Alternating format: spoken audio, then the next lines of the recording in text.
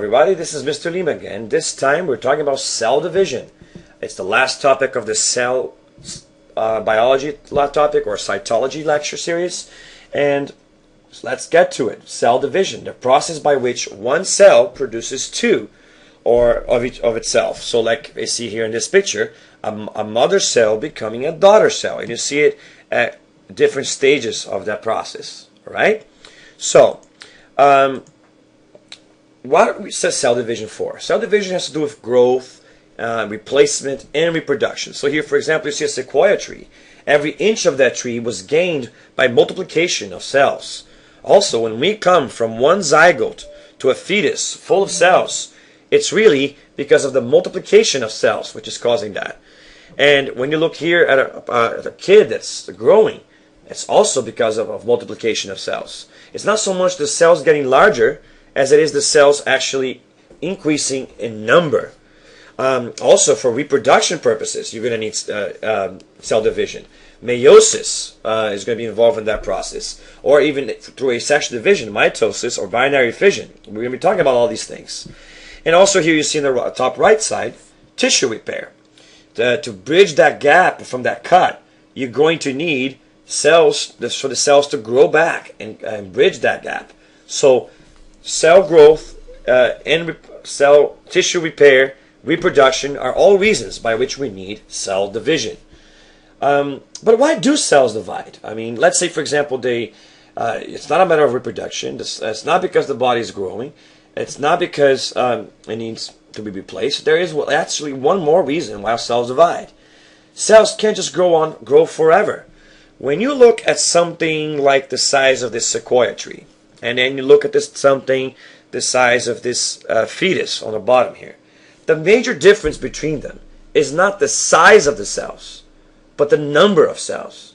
You would expect a sequoia tree to have thousands of times the number of cells of a fetus, of a human fetus. What's actually happening is that it's not that the cells are getting larger, it's that they're getting more numerous. And why is that? Why isn't that you typically find a larger animal with larger cells? There seems to be a limit to how big cells can get. Why? Why is that there's a limit to how big cells can get? Before we talk about that, let's talk about the size of cells.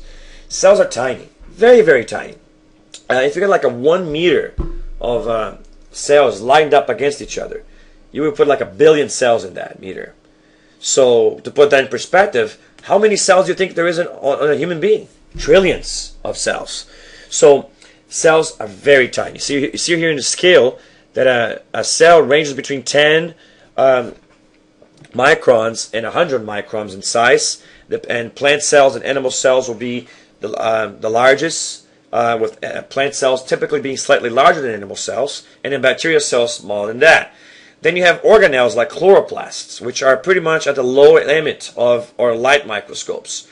And then you're going to need electron microscopes to see anything smaller than that, or the detail inside these organelles.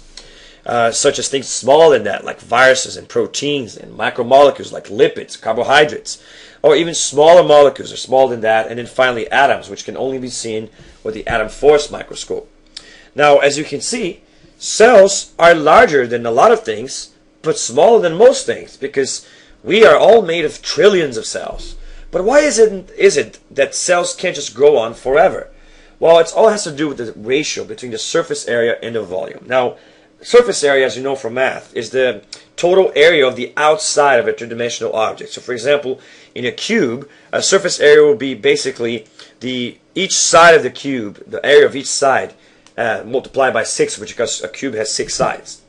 Now, the volume is the amount of space that cube is taking up. Now, if you calculate the surface area to volume ratio, you will see that as the volume increases, surface area doesn't quite increase as fast as the volume does. Now, that causes problems for the cell, because you see, the surface area of the cell is basically the cell membrane, the cell wall, the boundaries of the cell. And then the volume of the cell basically represents the inside where all the chemical reactions are taking place. So as the cell grows in size, as it grows in volume, there will be more chemical reactions taking place, more metabolism, which means you're going to need more nutrients, more oxygen, more sugar, more amino acid, more monomers, more of everything the cell needs to survive. And at the same time, the cell is making byproducts, more proteins, more waste, more carbon dioxide. All of these things need to be imported and exported from the cell, and they have to go to that cell boundary. But if the cell boundary doesn't grow as fast as the volume does, as the needs of the inside of the cell increase exponentially, and the surface area doesn't quite increase as fast, eventually the surface area of the cell, which is the area that allows for the exchange to take place, those cell, remember from the cell membrane transport lecture, those channels, those the carrier proteins, the phagocytosis, endocytosis, all those processes will not be able to cope with the speed that the metabolism inside of a growing cell requires. So as the cell grows larger, it must divide. And that's what it all comes for. But let's examine in a little more detail this whole deal about surface area versus volume ratio. Look here, for example, at this cube. All right, a cube about 1 millimeter in length will have a surface area for each side of 1, which means a total surface area of 6 when you multiply it by 6. However, the volume of the cube only has a volume of 1, which means this volume would fit inside the surface area 6 times. So right now the cell is able to deal with that pretty well. But as the cell doubles in size and becomes a 2 millimeter per surface area, per side, it will have a volume, an area per side of 4, which means the surface area will be 24. But the volume, base times width times height, will be 8. Now, 8 only fits inside 24 3 times. So as you can see, as the volume doubled, the ratio of volume to surface area was divided by 2. So as the needs of the cell have increased twofold, the actual ability of the cell to meet those needs in terms of transport through the membrane has decreased twofold. Now you can keep thinking about this and escalating this. Think about it. By the time you get to 10 times the size, the surface area will be 10 times 10, which will be 100, times 6 will be 600.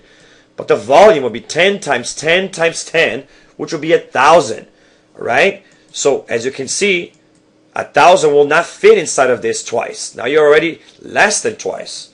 Alright? So as the cell grows bigger and bigger, the surface area to volume ratio goes smaller and smaller, which causes problems for the cell. So that's why we're actually going to be doing a lab about that in class, and there's also additional videos in the playlists attached to the website that you can watch that really explain this really well. But hopefully you got the main idea of what I'm trying to say here. Now, before any cell division takes place, and we're going to be talking about that throughout these lecture series, we also need to replicate the DNA. Because remember, the DNA is the basic structure and basic molecule that indicates all the things for life.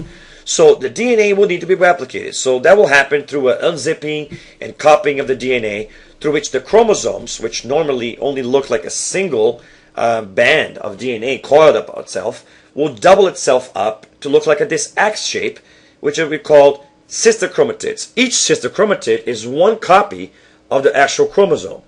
So you actually double in the DNA, and then eventually, doing cell division, that X will separate, and then each of those chromosomes, or copies of the chromosome, will go to one of the daughter cells, making sure that each daughter cell has the same material as the mother cell.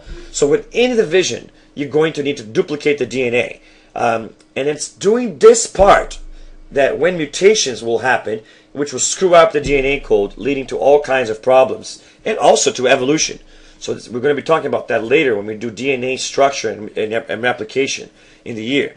But remember that before any cell division takes place, replication is going to be necessary. Now, since we have to talk about this replication, let's talk about DNA and its structure. Now, normally in the cell, DNA looks coiled up, spread out. You see here, in this cell, you see the DNA spread out or uncoiled in what we call a chromatin. Now, chromatin is inside the nuclear envelope or nuclear membrane.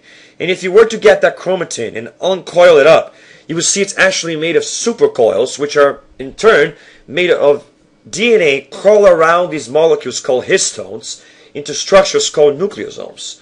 And those nucleosomes can be uncoiled to form the actual familiar double helix that we recognize as the DNA molecule. So chromatin is already coiled up DNA, and that's how the DNA normally looks in a cell. And you can see here that progression and how much the DNA compacts itself from the actual DNA to the nucleosome, to the coils, to the supercoils, and eventually to the chromatin. Now, during cell division, to facilitate the process of cell division, that chromatin that's spread out around the nucleus compacts itself into a structure that people recognize as chromosome. But by the time you can actually see the chromosomes, it's because the DNA has already copied itself, so you don't see the single chromatid, which is the actual, if the DNA when the cell is normal were to coil itself up, you would only see half of that.